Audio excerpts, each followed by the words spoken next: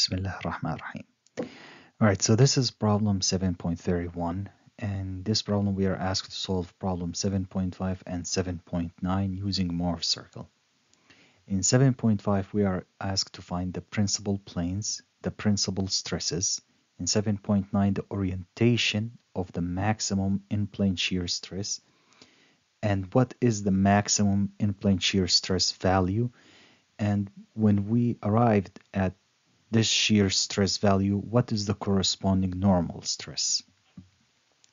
So the first step that we want to do is we want to take this stress element and the values that we are given and input it into our Mohr's circle coordinate.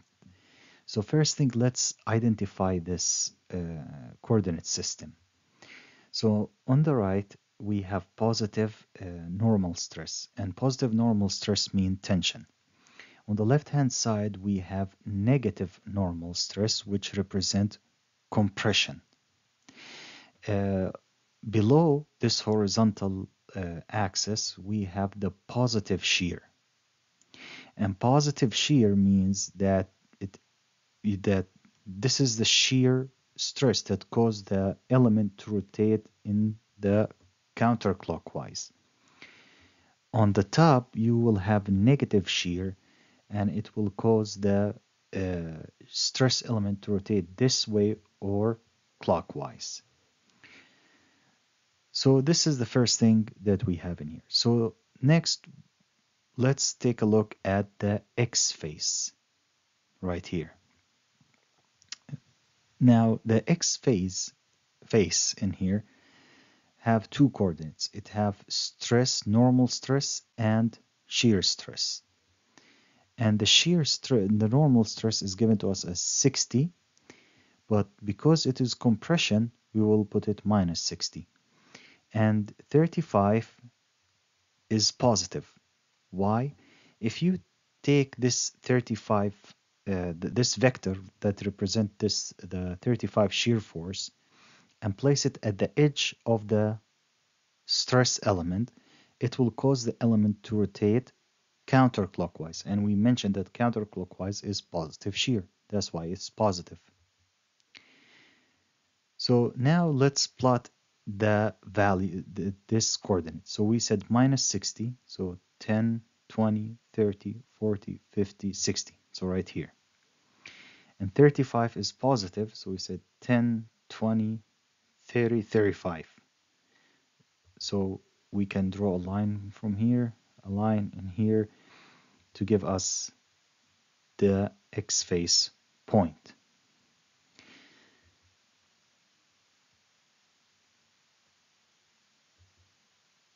That will be our normal stress in the X face, and this is our shear stress in the X face. So next we will take a look at the Y face. Now Y face have two coordinates, the normal stress and the shear stress. The normal stress is given here as 40, and this 40 is compression, that's why it's negative. The 35 shear is negative. Why? If you take this vector that represents the 35 megapascal shear stress and place it at the edge in here, it will cause the stress element to rotate clockwise. That's why it's negative. So now we will plot this minus 40 minus 35. So here is minus 40, and right here is minus 35.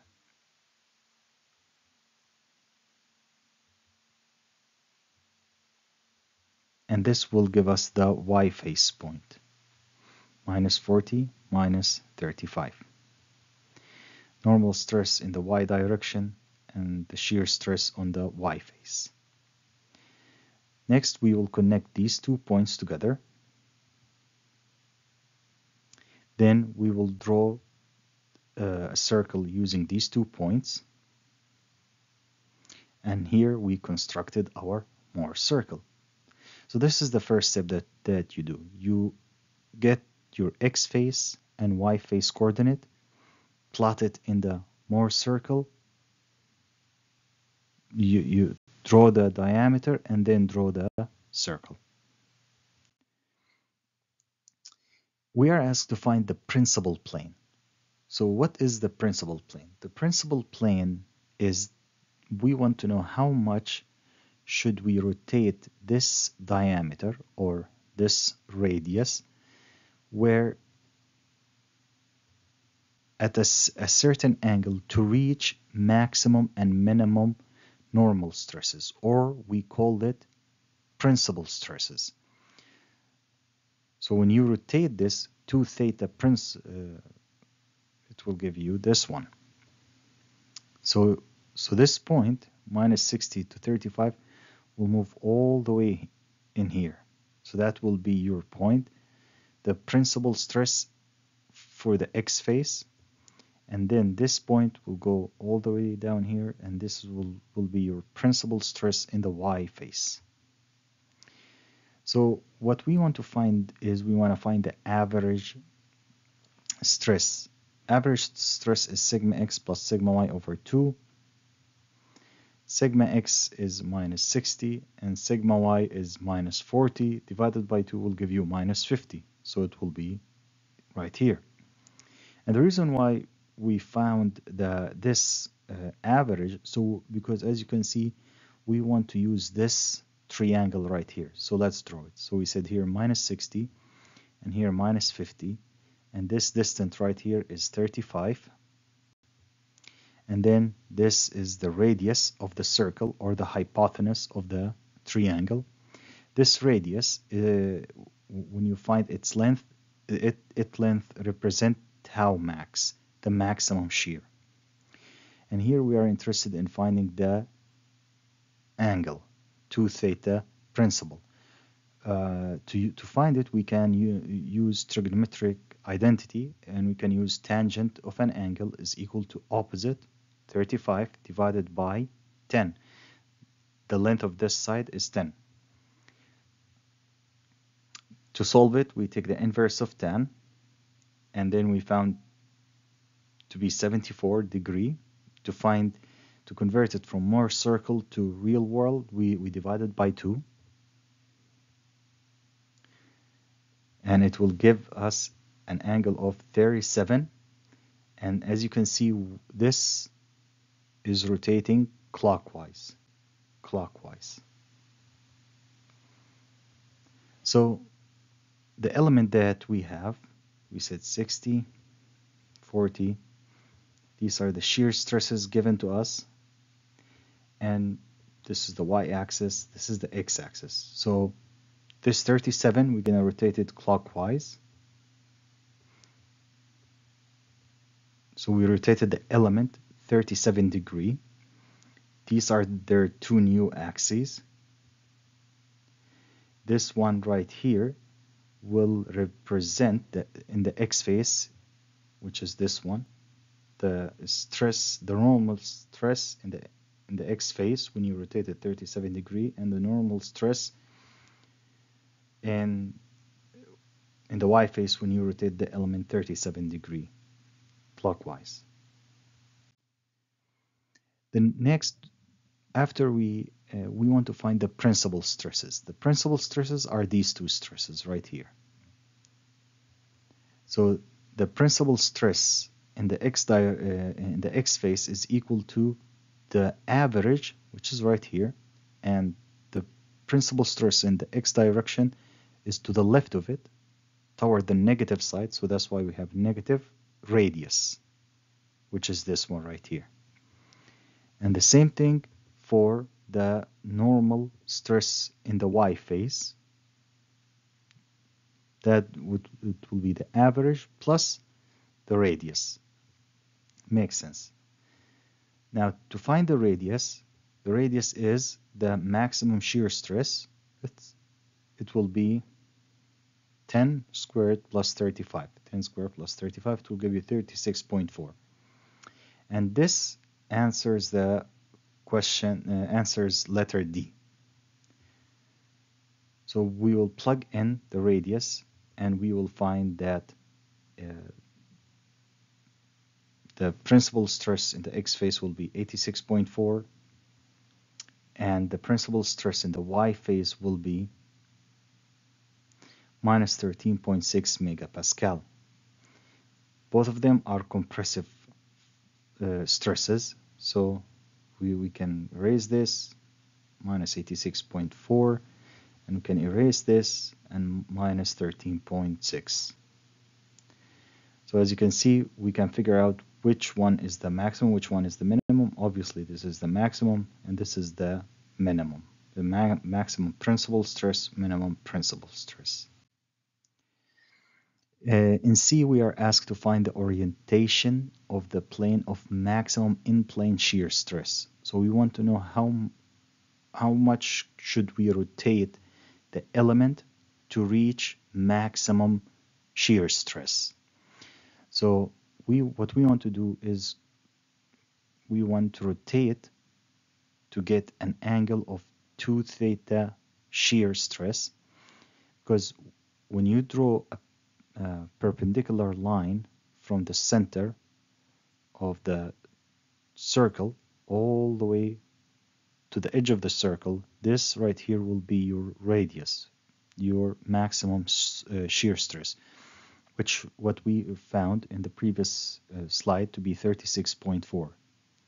So when you write the coordinate of this point, it will be minus 50 and 36.4. And the same thing will be for the other side. And this one will be minus 50 minus 36.4. And you can see from this that we can reach maximum shear stress on a stress element when the two normal stresses in the X and the Y phase are the average normal stress of the stress element. As you can see, minus 50, minus 50.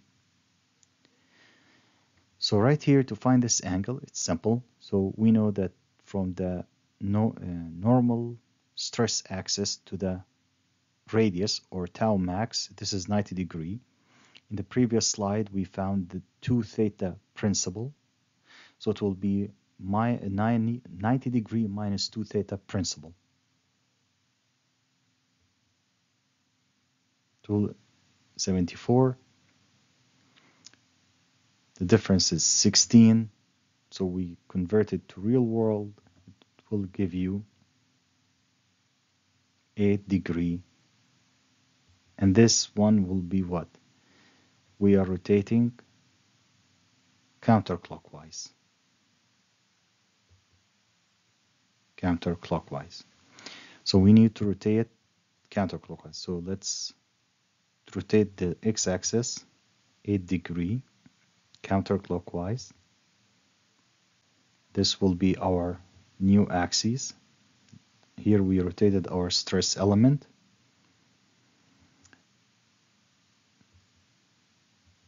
This will be 50, our average normal stress, negative compression. And this is the answer. This is the question they ask us on E, the corresponding normal stress when we have the maximum shear stress.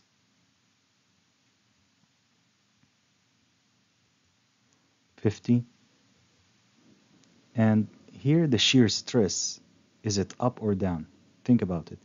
So 50 in the x-axis, or the new x-axis, let's say, which is this one right here, the 36.4 is positive.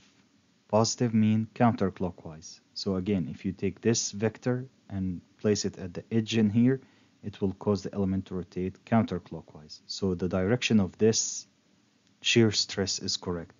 Same thing for 50 in the Y face. So the 50, so this is the 50 in the Y face, minus 36.4. And minus will cause the stress element to go clockwise. So we need this one to go in this direction, which will cause the element to go counterclockwise.